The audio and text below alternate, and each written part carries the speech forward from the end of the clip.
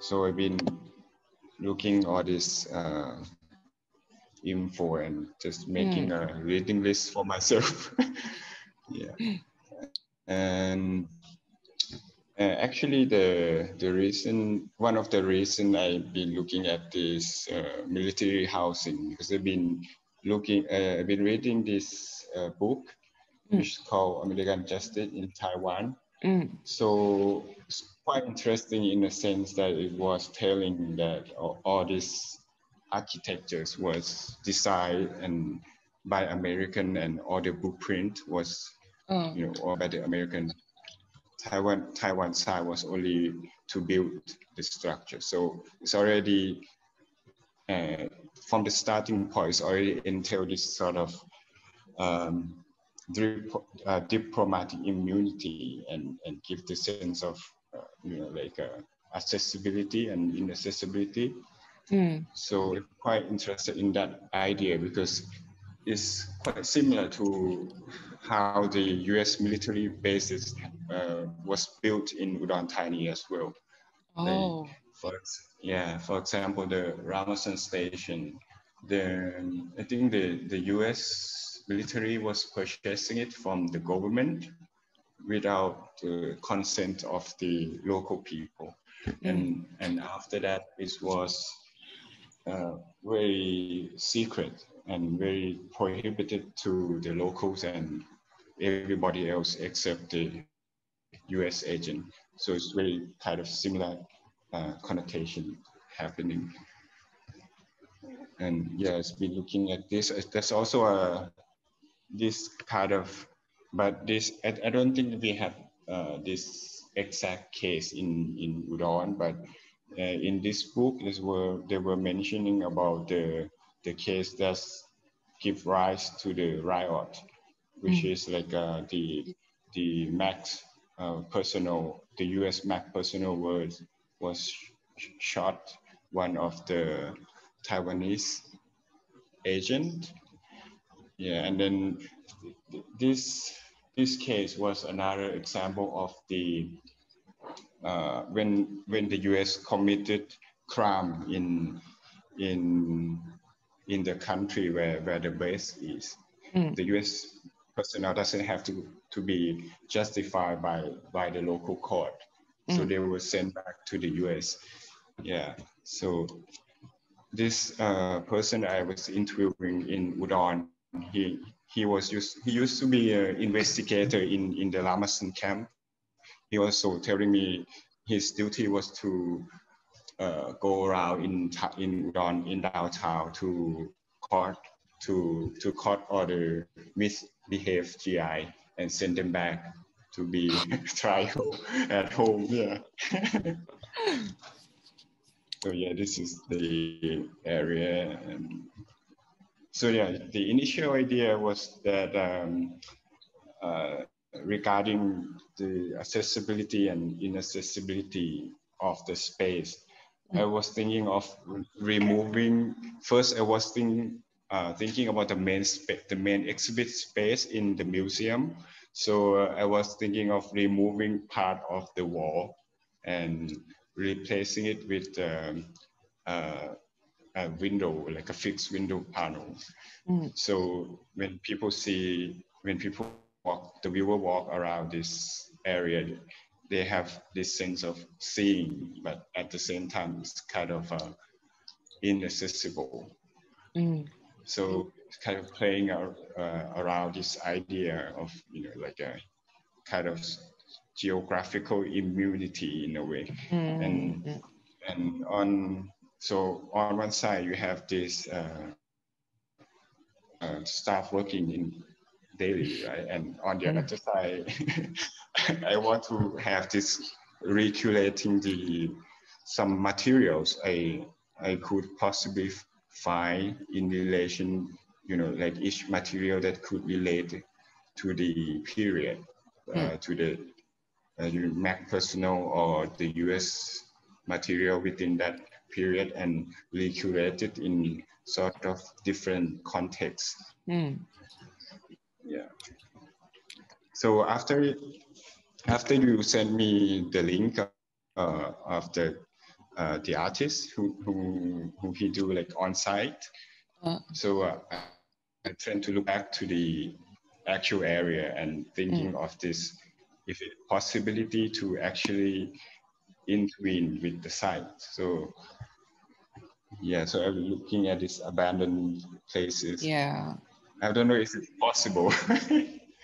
Yeah. I think it's definitely possible, but it depends on the way what we want to do inside. And in Wellington Heights situation, it's private. So it means that we only have to negotiate with the landlord, which is always easier. Yeah. Right. Yeah. It's always easier to negotiate with private sections than with government. Yeah. So I think it's totally possible. We just need to spend some money and things will be okay. But we need to think about, because the location were not quite accessible. Yeah, it's not that close to any subway station. Also, not many mass transportation actually visit there. So maybe we have to think about how to send audiences there, or you just want to go there and do something as a performance and we can record it or something, or you want to really exhibit over there, we can talk about it.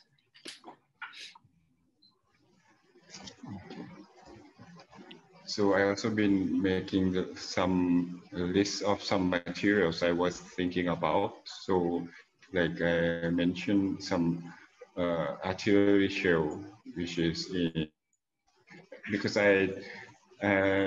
from my previous work, I used this aluminum from the bomb remnant from Laos. And then I kind of want to carry on this process. So if it's possible, like this artillery shell from Kinmen could be, I'm thinking of it could be transformed into sort of an L angle bar to hold the window. Yeah. So yeah, and then all this other US related materials, maybe if I can borrow from the collectors. So. Yes, but it depends on what kind of collection do we find. Yeah. So yeah, it's just an example. Yeah. So so the teen group at that restaurant you were mentioning, do they actually have all this material?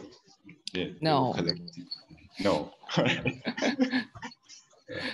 Yeah, because when you show me this picture, I think it's back to like 4 years ago or 5 years ago, right? It's written that the Teen Club on Grass Mountain will reopen as a restaurant with 2 historical showrooms.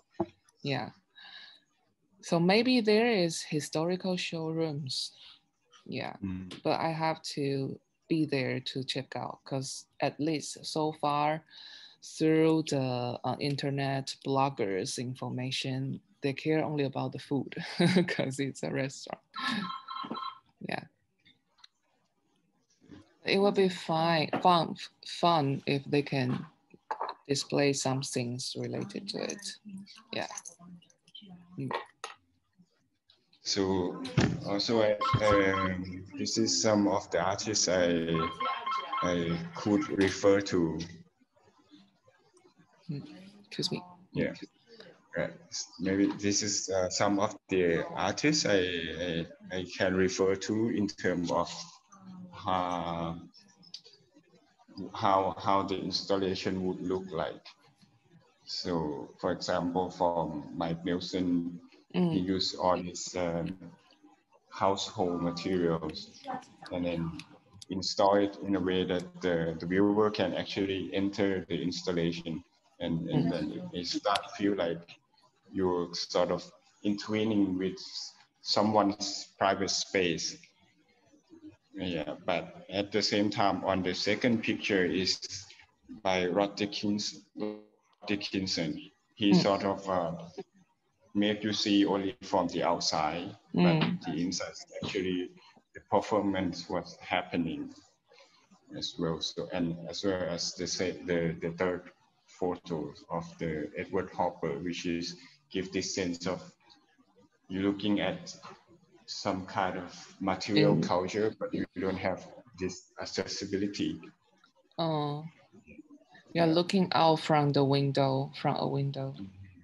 Yeah, so I quite like this sense of feeling when if the viewer seeing this kind of setting, but in a way there's no, they won't be accessible from there, only the mere look.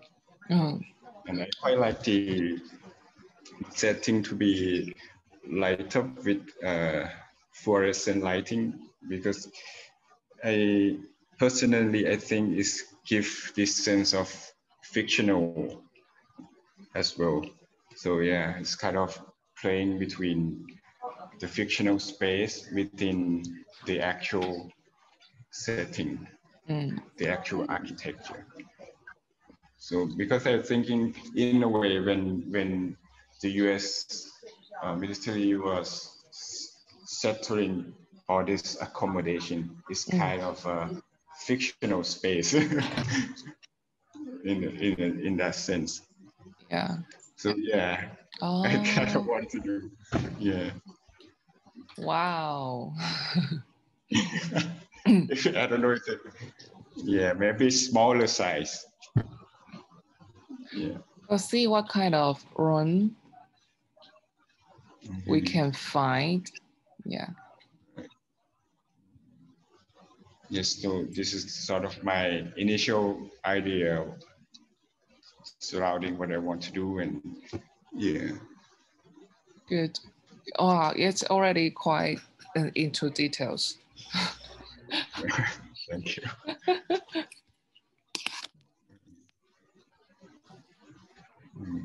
But do you want to, I think,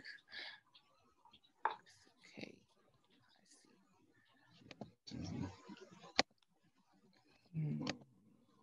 Because Okay. I think we'll need to think about how to get people think of that particular time when MAAG were still in Taipei. Yeah. So that people can get connected with the space, with the work that you present.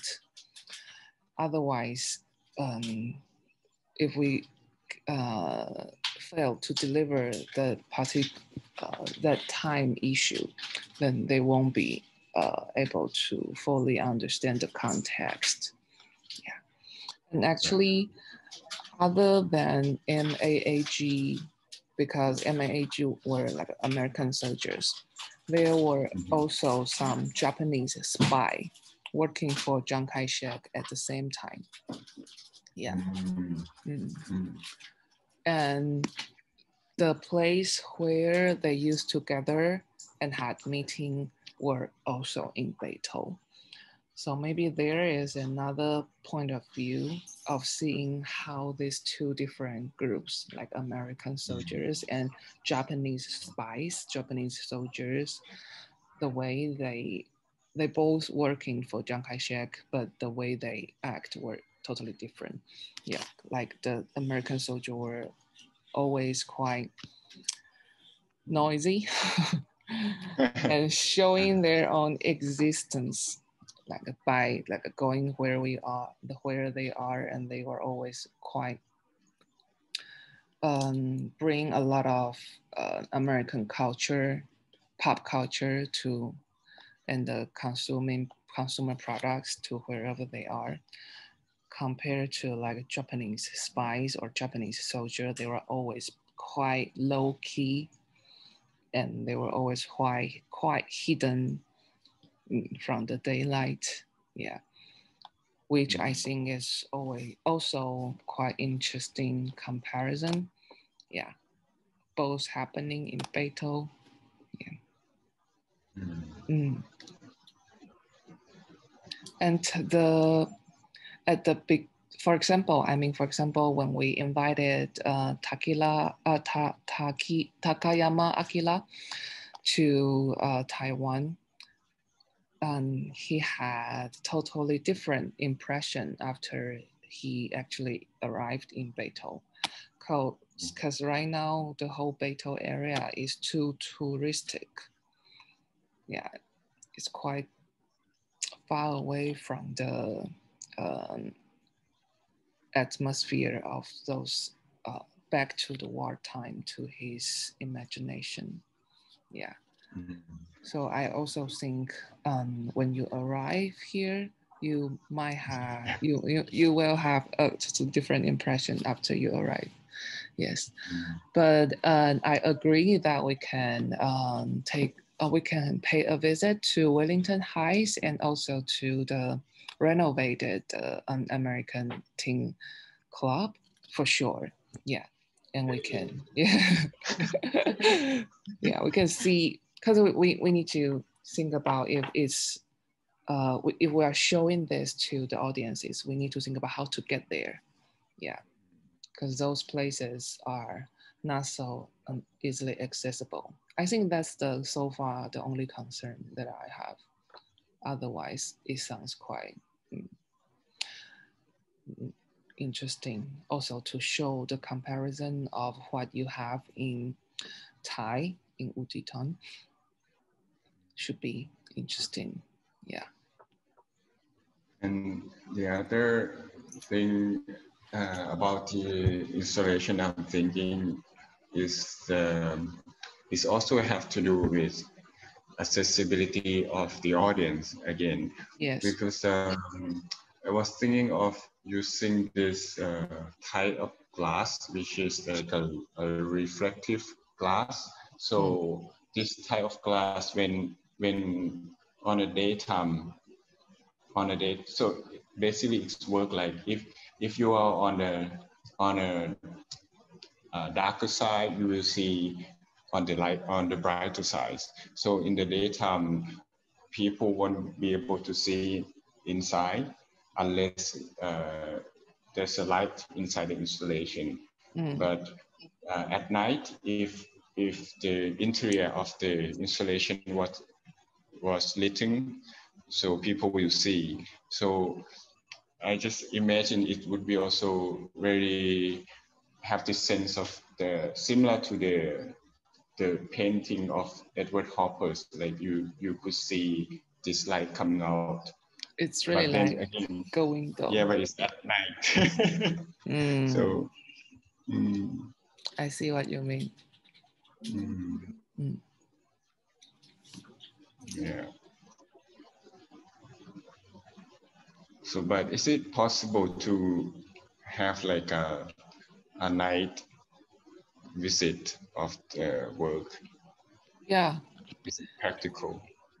Yeah, it is. It's practical. I think it shouldn't be a problem, because if we are going to solve the problem for audience, to make it accessible, we need to think about the transportation, so we can arrange the time.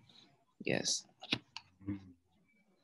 But it would be better to have a meaning to visit there in the night, not only because of the light. Yeah. It has to be convincing for audiences to visit in the night. Yeah.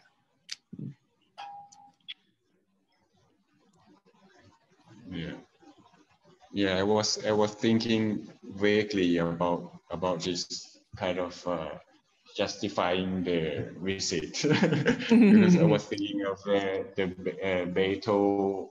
You have this relation to the night landscape, right? Of being the late light district and people coming out at night to like roam around.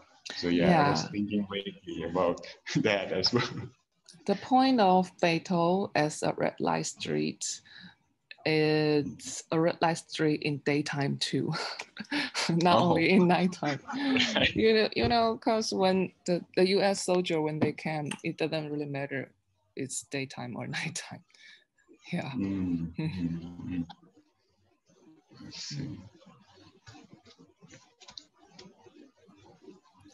And I also think maybe I can connect you with some scholar or researcher who spent more time studying the Cold War time history of Taiwan, so that maybe they can recommend us more material to study or to research. Yeah. Otherwise, it will be quite limited to Beitou because I'm here. Yeah. But I think general in whole Taipei or in Taiwan, there should be a lot of this kind of housings or a lot of this kind of buildings somewhere. Thank you. No problem. About the exhibition Nobuo curated this year in Taipei Fine Art Museum. And I found it highly relevant to what you are researching right now. Yeah, that's why I want to invite him to join our pre-recording session so that through both of your research, I think we can find a lot of things relevant of the post-war syndrome in Thai and Taiwan.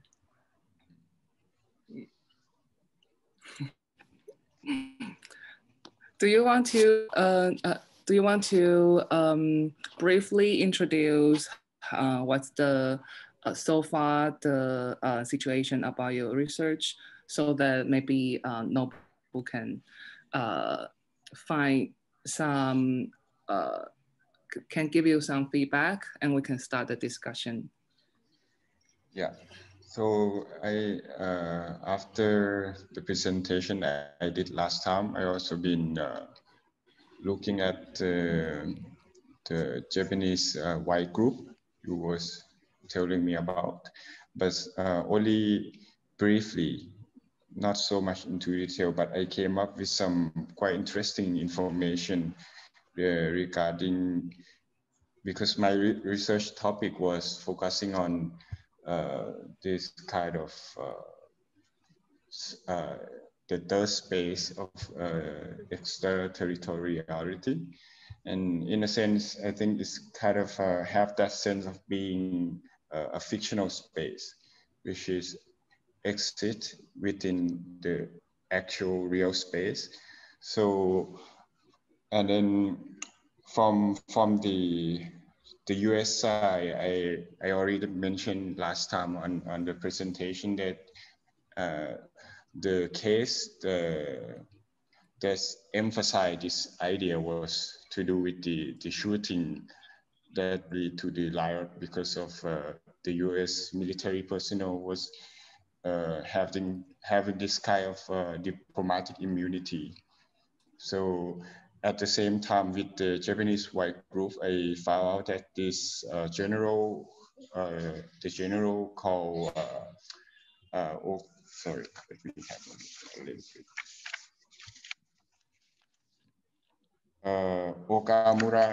Okamura Yasuchi, he was actually being trial for the war crime, but then the Kuomintang was, announcing him as a not guilty because they want to utilize him as the military advisor. So it's kind of having this similar sense between the US side and the Japanese side of have this extra kind of jurisdiction. So it's quite interesting to play out between this area, yeah. And also I found there's also a housing in Beitou for the founder of the white group as well. So yeah, it's quite, yeah, so what I want to do is create for the installation that I want to do is to create this kind of blurring between real space and fictional space within the gallery context, or maybe within the actual housing space. Yeah. Does it make sense? Okay. Because last time I mentioned to we that in Beitou we have, because at the first discussion with him, he asked me about the U.S. Military housing in Yangmingshan. Okay. And I also told him that actually in Beitou there's a village called Wellington Heights, Wellington Shanzhuang. And that was also around 60s to 70s. Many researchers or scientists working in Vietnam, they have their family in Taiwan, and they can have holiday every several months. And they, instead of flying back to the US, they fly to Taipei to get reunion with their family. Okay, I see. And I also mentioned to him about Beitou, the white group, because I need to let him know that there's not only a US military advisor in Taiwan. Actually, there are also some spies. I think they are spies from Japanese side in Taiwan. So the situation is actually more complicated. Yeah. I think because Kuomintang region is also kind of extremely right wing dictatorship in Taiwan. So somehow the party and the party basic government itself is already extra jurisdictions. Yeah. So, but when we talk about the extraterritoriality, I also mentioned it's also a quite important issue in South Korea. Yeah, because the downtown of Seoul, they also have kind of U.S. military base areas, especially around the Itaewon's areas, which now is quite kind of a young fashion areas, but before is kind of area that's also neighbors of the U.S. military base. So they have been happen a lot of raped or murdered cases, but every time the U.S. military servants they could be out of the normal local jurisdictions procedures.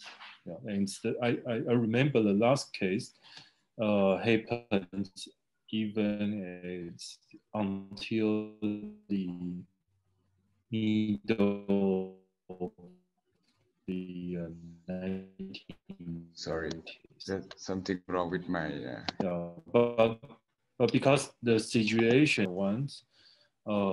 In Taiwan, the United States stopped the formal relationship with Taiwan until 1979. So you can also say after the 1979, this kind of a situation is not. I think it's kind of a situation that's only remained until 1970s.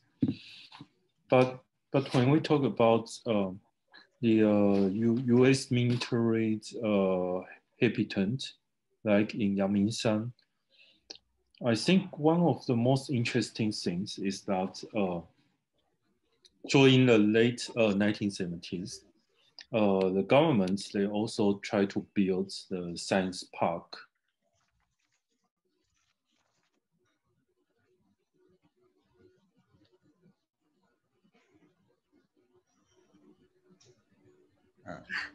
เขาน่าจะไอ้นี่อ่ะเขาน่าจะหลุด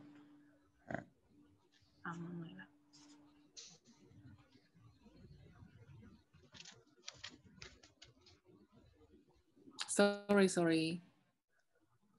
Okay, so everything okay now? Yeah. Yeah. I just mentioned about the Hsinchu Science Park, and yeah, Science Park. It's in another city. Yeah, it's the northern part of Taiwan, and the Science Park is kind of the production industries area, but they try to making kind of the computer and until now it's more like Taiwanese Silicon Valley and still quite strategical important.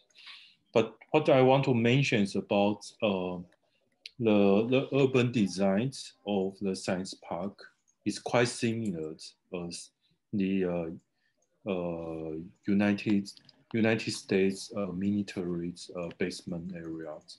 Yeah, I mean especially for the habitants units, because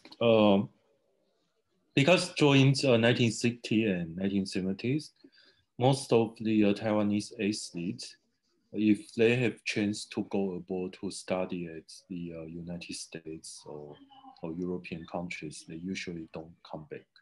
Yeah, so they will try to stay there and also became Americans. So at the end of the 1970s and 1980s, the government want to attract these Taiwanese immigrants to come back for service for their countries. But the problem is that the living condition and environment is totally different compared to the United States, which they already been quite adapted. Yeah, so they try to also I mean the government they also built kind of American style big house, like single house with garden and also the well-maintained securities to attract this engineer to come back to Taiwan. And for the science park, they also have kind of a perfume for the outsider, which means like after 9 p.m. the normal citizen they can't just walk into the science park area. Yeah. So this is kind of I think this is kind of continue to practice the similar models which the United States habitants area already done in Yamin Sounds village. Yeah. So I think this part is quite interesting. Yeah. Thank you. But maybe it's not really related to the extraterritoriality. Yeah. But it's a pity that just like what I mentioned last time, when MAAG were in Taiwan, actually they located in the area very close to Taipei, where Taipei Fine Art Museum were built right now. Because MAAG were activated in Taiwan until late 90s. And actually the Fine Art Museum of Taipei starts in late 80s, which means they kind of take over the image of that area and trying to give it a new meaning. Yeah. So in my perspective or in my opinion, I think that is also quite interesting of reusing the area or trying to, I would feel like it's kind of whitewash. Yeah, because when US military was there were a lot of pubs, a lot of bar pub. I think the first hamburger shop in Taiwan also just near also near the Taipei Fine Art Museum. The first hamburgers and first church having English mass were also at that area. But now it's kind of a Filipinos immigrant area. So for me, like redesign that area into a fine art museum park or soccer stadium. There used to be soccer stadium too. Is sort of like a whitewash of that area too. Yeah. But it's also because the United States stopped the formal relationship with Taiwan. So the military must be retreat from Taiwan. And now they still have some, just few persons, maybe working in the, we are not called embassy here, but called AIT, Americans in Taiwan. But in fact, it's de facto embassy, but we can't call it embassy. And they also maybe send some Marine Corps in the AIT, but they must to pretend they are just the civilians. They are not work for the United States government here. Yeah, so it's kind of very strange situations here. Yeah.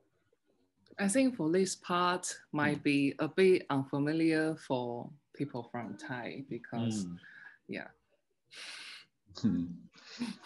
And I think for another big issue is because during the Cold War, the Kuomintang also remind some unofficial recognized military persons as the north of Thailand. Yeah. And they also got supported from the CIA. Yeah. Is it proven? Is it? I think it's this information is come from artist called Xu Jiawei. Yeah, and he has been directly talked with the retired person who still stay there. Yeah, I think it's quite interesting because in the north of Thailand, there's also a group called an Unknown Warrior Association, which has their base in Udon, but they did this operation between for the CIA, and then their main operation was to being like the forward air guide for the U.S. airborne to bomb Laos. Yeah. It's quite interesting, and they're also a monk soldier, right? Which is yeah.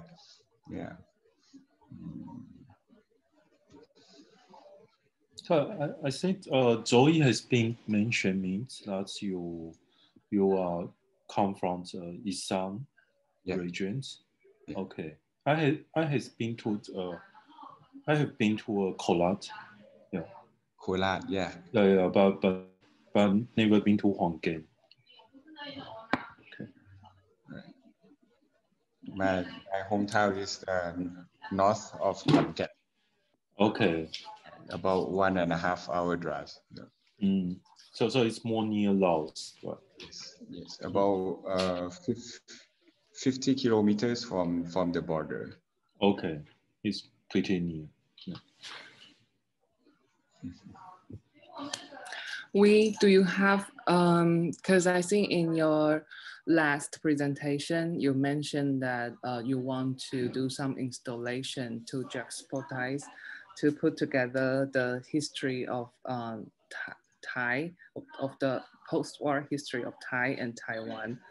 And that's why I mentioned that actually there are a lot of details which is quite different, even though during that time that American US Army played quite important role in the ASEAN area. Yeah, and I want to know if after this research, do you have in mind any change or any further development on that?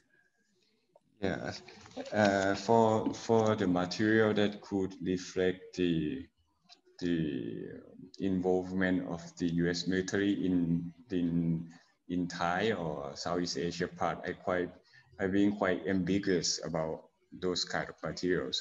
As you say, though it's similar, but then it's kind of a total different kind of narratives. But now I'm quite interested in more on, also on, you know, like some material that could reflect not only the involvement of the US military in Taipei, but also the Japanese military. And I'm quite interested in the sulfur mining. So if I could get a hand to that mineral and maybe turn it into something. Like I have shown in my previous presentation, I used to play around with some mineral from Laos, which is the mineral is from the area where it used to be Ho Chi Minh Trail, and then I kind of turned that material into a ceramic glazing. So maybe if I could do something with the same type of material, or maybe other type of material, but I tend to want to manipulate it a little bit so it have this kind of evolve into a different sort of something else, not really what is formerly looking like. Yeah, and I want to maybe, like I mentioned before, I want to carve out the window, carve out some of the space if the work have to be inside the gallery space. So I want to carve out some part of the wall, so people who visit the installation can actually see through the other side, which is, you know, like a museum office or something, like you, so that you can see this museum staff is working in the routine. So you have this kind of different space, and then on the other side also could imply this sense of, you know, extra space, and you know, like, yeah. But if it's possible, I don't know. And Noble, because I know for the exhibition you created this year, you actually did a lot of research about the post-war syndrome in Taiwan and some other countries. And I want to know if there are some hints, I would say some hints that you think we can also find through the perspective of Taiwan's modern art and contemporary art. So maybe we can also recommend some artists for Panachai for ways to know. I think Shijiawei is quite essential, and I think Panachai is already because it's directly related to the situation in Thai. Yes. Yeah, and a lot of Vietnamese artists, they also talk about, I think that they have more discussions in the area of Southeast Asia for folks on the Cold War. Yeah, because the Cold War, the Vietnam's modern society is made by the Cold War. So, so I think that one of the reasons they are more interesting than other countries to discuss on this topic. And also for the Cambodian artists like I forgot his name, a photographer, but he shot a lot of American bombing ponds, and this pond becomes kind of because these ponds usually found in the rice field, but after a few decades, it's become kind of just a water tank, which but still have the shape of the bombing. I know who you are talking about. Let me check. I think he did the solo show in Lifang, right? Yeah, I think he's Vantana. Huh? Vantana. Yeah. Vantana.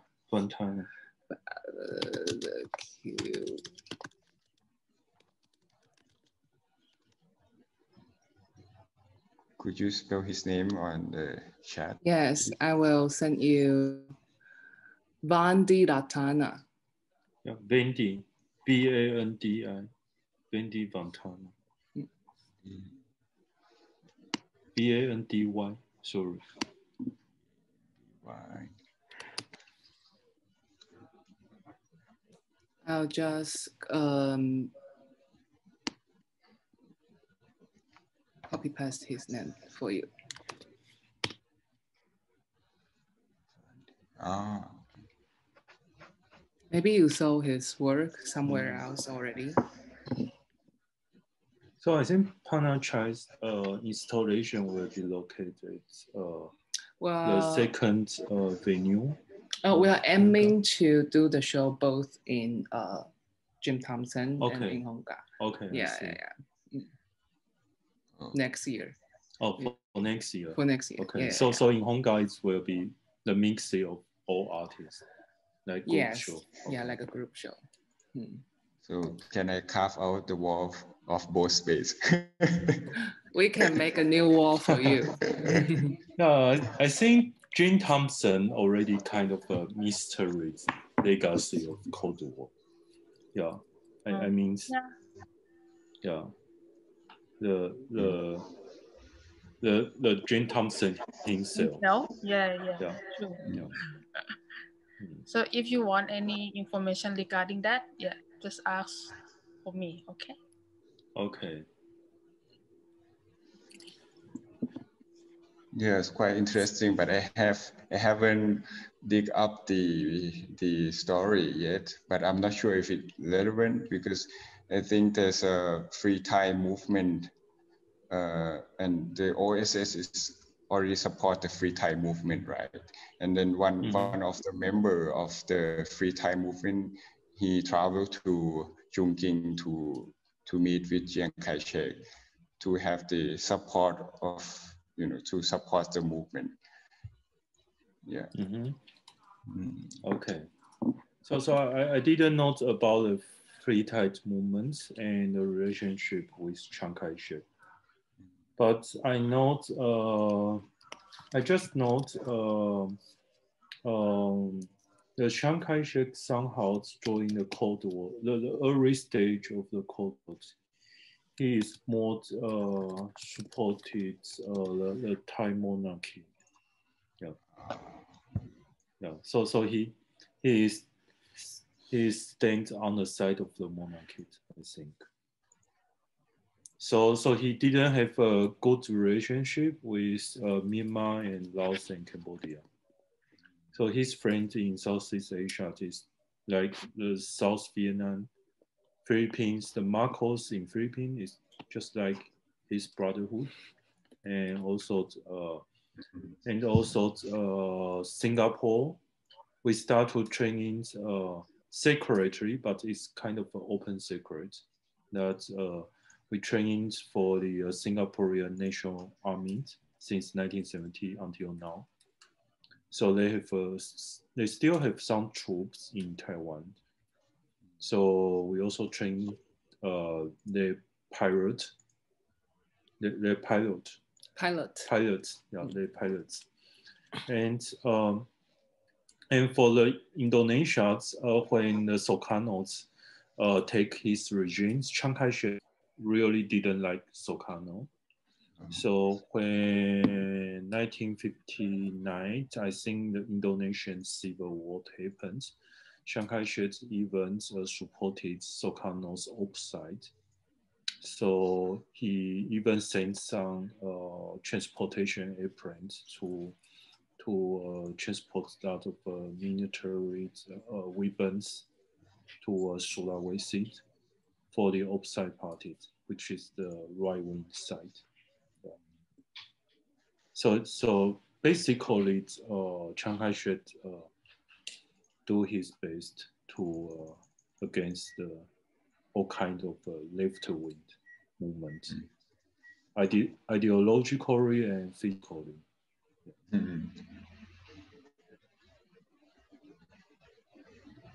So that last time when you asked me about this, I feel quite confused and I asked Nobuo right away. Yeah, because I think that is also quite different from what we were told, like in the textbook. Yeah. Mm. So I think somehow the government in Bengal also maybe have some agreement with Shanghai or Taipei government. So that's the reason why Kuomintang's army can still, remain in the northern of Thailand. Yeah, but we don't have any proof about that. It's just historical truth that some Kuomintang troops still remain in the northern of Thailand for half of the century. Yeah. Mm.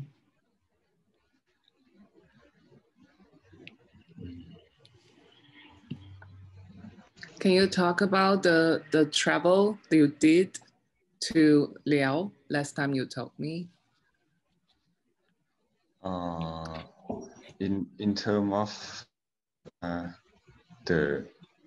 In terms of the research for the exhibition you curated in the US space. Yeah.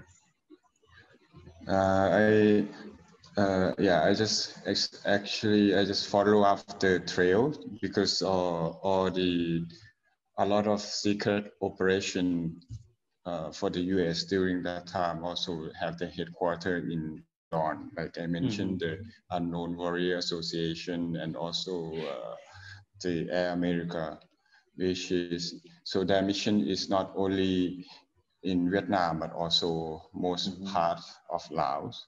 And then I also go to sort of northern part of Laos, where the Chiang Huang province, where it's been heavily bombarded, and then I found this very interesting materials, which is the aluminum from the bomb that US been dropping, and then this material has actually been revitalized by the locals to make a spoon and souvenir. So okay, I see. Yeah, so I also use this material in my in progress work to turn it into different type of form. Yes, and yeah, and I also traveled to Sepon to have a peek at this Ho Chi Minh Trail, and then and the old mining shaft, which is also related to, because this area was also related to Udonthani in the sense of Udonthani have this Ban Chiang archaeology, prehistoric, right? And then there's a recent research by Dr. Joyce White, and mentioned that the relation of the bronze that's found in Ban Chiang were actually more related to Sepon. So in a sense, it's quite have this layer of prehistoric and also the Cold War periods sort of on top of each other. And then because also in Udon, Ban Chiang pottery and Ban Chiang artifacts were actually illegal excavated and then flew out of the country to the US air base in Udon. So during my trip to Laos, I tend to look for this materials and this kind of war military history as well as prehistoric kind of site. Yeah. I think it's quite interesting. You want to also combine the prehistorical layer. It could be make the narratives more short, more complex, exciting. Yeah, it's quite kind of an interesting narrative.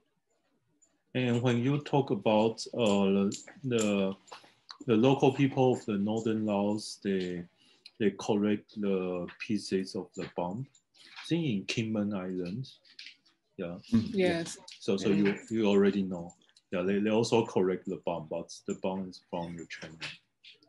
Yeah. And they made them into knife and the some knife daily and utilities. some, yeah. Maybe knife and also scissors. Scissors. Yeah. Yeah. So last time we were asking about if there are this kind of war museum in Taiwan that we can visit if he comes to Taiwan next year. Okay. And I don't really it didn't ring the bell to me, so I was trying to ask if you think there are some places that we can visit related to if we want to find this kind of war items. You mean in Taiwan? I think I can introduce you a former intelligence officer retired from Northern Thailand. Yeah. Wow. If he wish, because he is also trying to build a museum, kind of a memorial museum for his colleague. Yeah. So I think maybe he will have interesting to talk. Yeah. Yeah, because I think there's no official one of this kind of wartime museum in Taiwan. Yeah. And because he stay in Taoyuan, which is a sub area of Taipei, suburban area of Taipei, and the neighborhood he stay is quite interesting because a lot of Kuomintang soldiers. I think when the Kuomintang soldier come to Taiwan, the government also builds kind of a specific village for them, and it's kind of a policies to make sure the Kuomintang soldier will not have too much interaction or integrated with local community. Yeah, but one of these kind of a military village is more interesting because most of the soldiers and their dependents are come from Myanmar and northern Thailand. Oh. So they even have a mosque because some of them are Muslim backgrounds. Yeah. So they come from Yunnan, the most southern west part of China, and retreat to Myanmar and northern Thailand, and then resettled to Taipei. Right. Could you spell the area name, please? Longtan. 有眷村的名字吗？龙东村。龙东。龙东眷村。龙东忠贞两个村。Oh, I know that place. They are famous because of very different cuisine, very different food. Yeah, because they are more focused on kind of a Yunnan Myanmar style. Yes. Yeah. In fact, in Taipei, a lot of Thai cuisine restaurants, in fact, are opened by the Chinese Myanmar backgrounds. Immigrants, and the returns the Burmese in the returns on Burmese is the cycle, but on Chinese they call themselves Thai restaurant. Yeah. Yeah. So it's kind of quite complex. 龙潭，忠贞吗？忠贞，龙东忠贞眷村。Oh, 米干。Yeah, because they eat very special food. 龙岗。Spell the area name.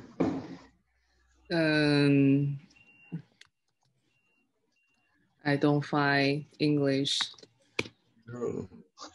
Yeah, but it's the same situation in Thailand. Really? Yeah, a lot of secret. information only reminds its locals writing. But I was trying to find some English introduction for you later. It's a good point to mention this. Yeah, and also the Barmer Street, it's Yonghe, Mindianjie. Oh. Yeah, because they are kind of the immigrant backgrounds, but directly connected to Kuomintang military as the Myanmar in modern Taiwan.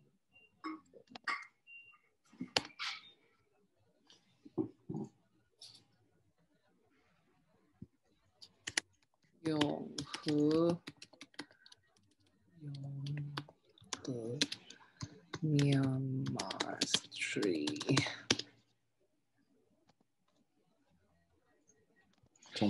This one. This one. Yeah. Zhonghe Myanmar. Ah. Okay.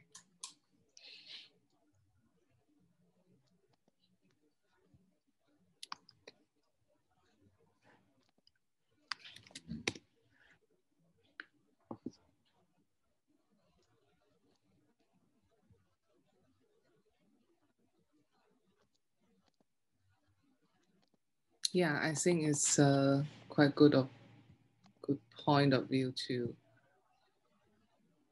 Yeah, this one. Yeah. Zhongzhen Xingchun Loyalty New Village.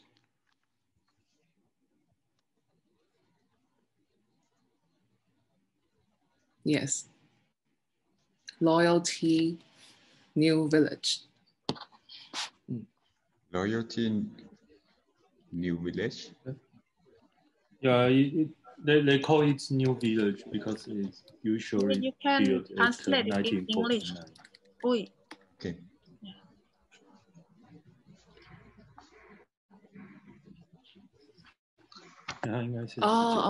Okay.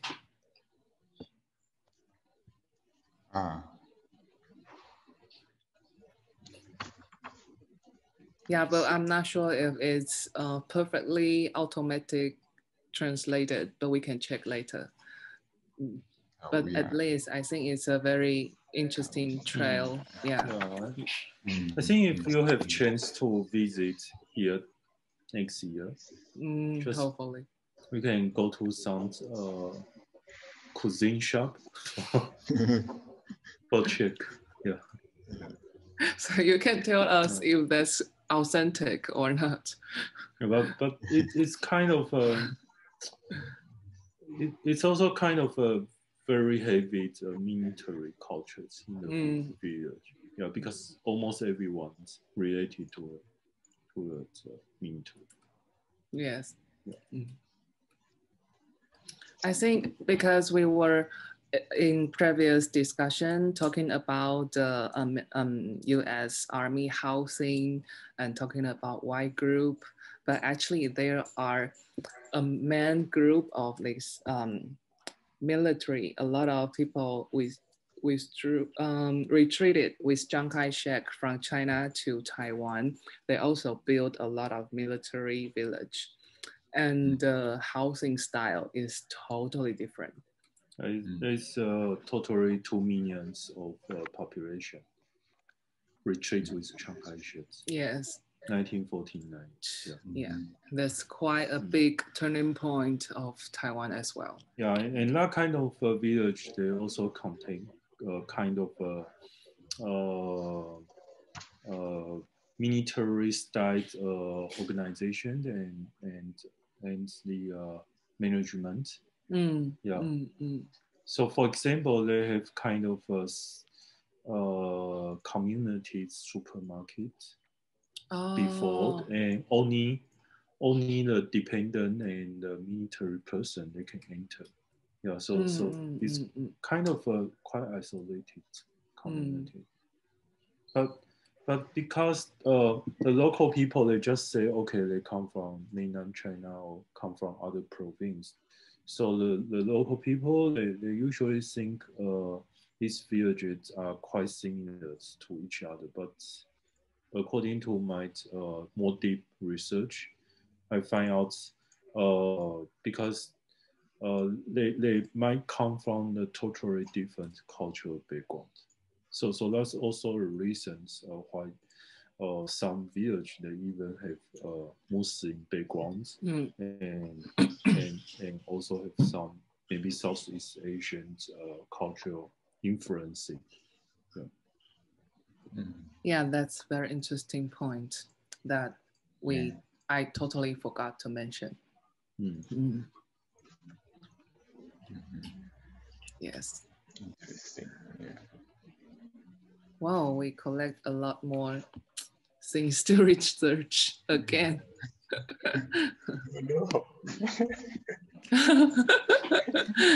Yeah, but that will be a lot of fun. I mean, yeah.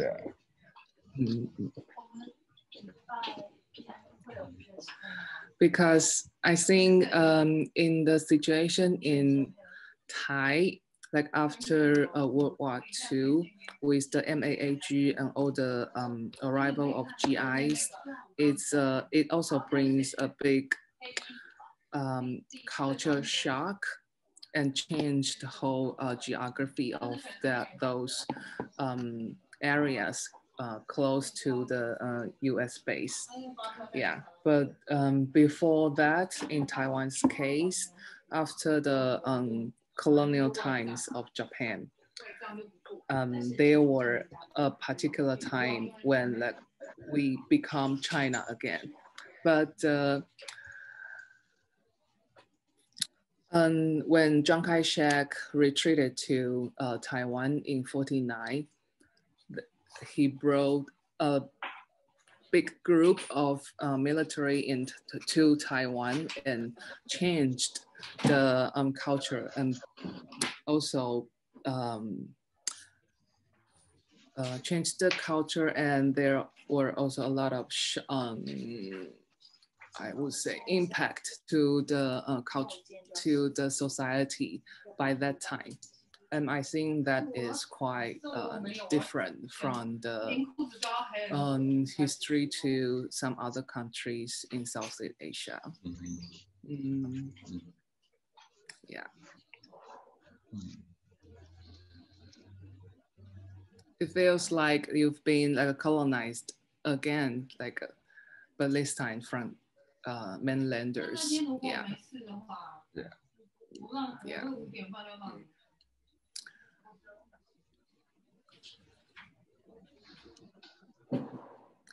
So because for the installation that you want to develop, you mentioned a lot of forms that no matter the object from the wartime or the housing forms of different architecture style, but still I think there are some details that we need to check when you really arrive here, so that we can come up with everything you have and decided the finalized shape of what you want, how you want to install it.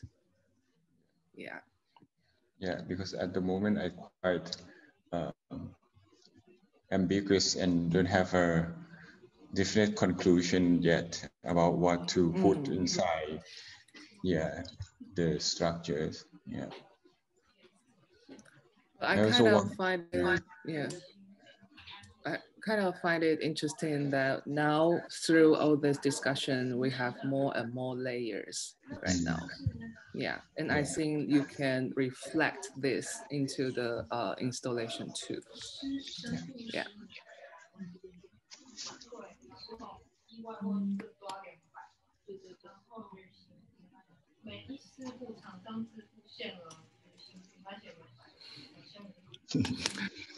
Is there anything else you want to check or want to confirm during this meeting?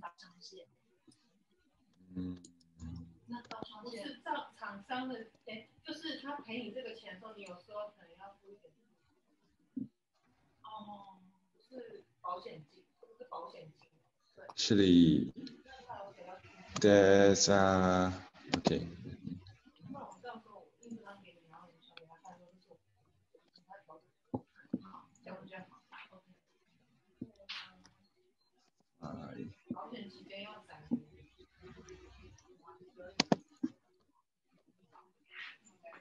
I just wonder because I found out this Facebook group and they were posting similar to the last time I sent you about this object, and then recently I found this post which mentioned in during the 50 and 60, and they have this contact from there was a photo inside one of the housing, and then there is business card of local furniture maker and pottery, and yeah, so I wonder if this shop is still open today. So I will send you this photo.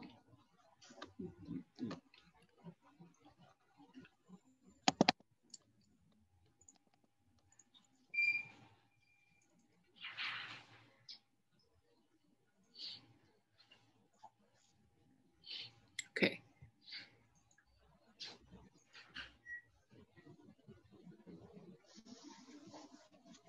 Okay. There are several shops. But which one you want to check? The China pottery arts? Yeah, China pottery and saw some decoration. Yeah.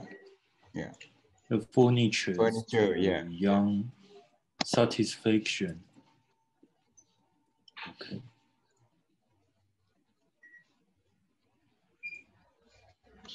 Beitou, Zhongyuan, and Wow. yeah, I think I think Honga can maybe check it still exists or not. Yes. Yeah, because we in Beitou area we used to have porcelain pottery industry because we have clay in this area. Yeah, but that was back to the 80s because during that time, because we have the soil, the clay here in Beitou, and it's overdeveloped, and environment, there were a lot of landslide after typhoon, and the mayor at that time decided to not digging out any more clay from Beitou area. So the whole industry moved to Inge from Beitou.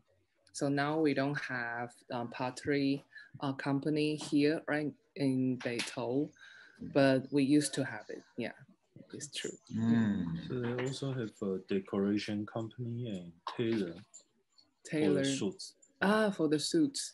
Yeah, but you know, they have a lot of this tailor in Qingguang area as well. In Qingguang, yeah. Yeah, Qingguang still remains some. Yeah, there are some tailor shops remained in really old tailors for soldiers. Yeah, still remain in Taipei. Yeah, in fact, my parents from Qingguang, Yinsen, Northern Road area. Yeah. So they work in the tailor industry, no? No. They work for Pao Dan Bang. It's kind of but it's kind of a joint 70 and 80 because Taiwan is still quite isolated and the normal people can't have kind of a travel restrictions for most of the people. So they are kind of a business. They just take some cash to Japan or Singapore to buy some trendy fashion clothes. Yeah, fashions, or even from medicine to cooking to the clothes. We call them imported products. Imported not by the company scale, but just by individual. Yeah, and they will usually open kind of a shop for selling this kind of a good. But this kind of a business, because the open for the free trade and globalization now, so it's already gone. Yeah, already finished. this kind of business. Yeah. Interesting. It's a little bit like Amazon before Amazon. Yeah. Because sometimes the customer can ask the shop what kind of goods he wants or she wants, and the person who can try to bring it back by the next travel. Yeah, so they usually like go to Tokyo every 1 month or 2 months and try to bring kind of foreign goods that you can't easily to buy it locally. Yeah, their customer might ask them to visit like a Takashimaya or Isetan department store for them. Yeah. And sometimes the price could be like twice or triple expensive than the actual price.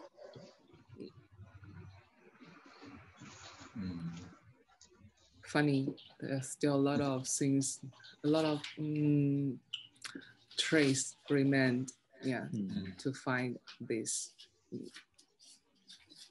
But the photo you send us are basically a lot of business cards, a lot of name cards, right? Yeah.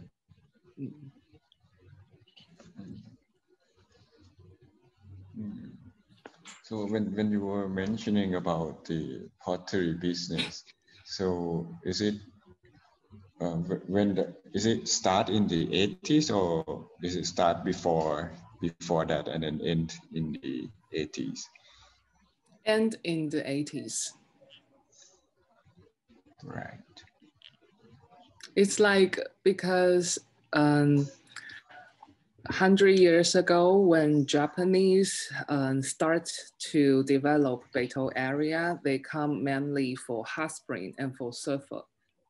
Yeah, but when Nobuo invented bomb, that you don't really need sulfur to make bomb anymore. So no one. So the sulfur industry finished by that time, but now hot spring is more for entertainment and more for leisure use.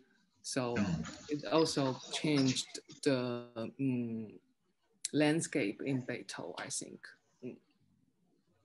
And during 70s, the Beitou area, the hot spring area is still it's also kind of providing sexual industry. Yeah, the red light district. United States military prisons. Especially during, I think the high peak is during Vietnamese War. Yes. Yeah. Because a lot of military person, they will just come like for stay half month for rest and go back to Vietnam for fight. Yeah, for the R&R project, the rest and recovery project that we mentioned about it. Yeah. Yeah. Right. So I guess we have accumulated enough information for research at this stage. And also we can start to prepare the itinerary. When you visit Taipei, you have so many places to visit and finalize the final installation. Yeah. And now we've put both of you in connect. So for the military village and also for the person that you mentioned we might be able to interview, we can continue discussions through emails, I think. Yeah. Great. Okay. So thank you for your time, Nobuo. Okay. Thank you so much. Okay. ขอบคุณครับ ขอบคุณครับ Okay. Okay. See you.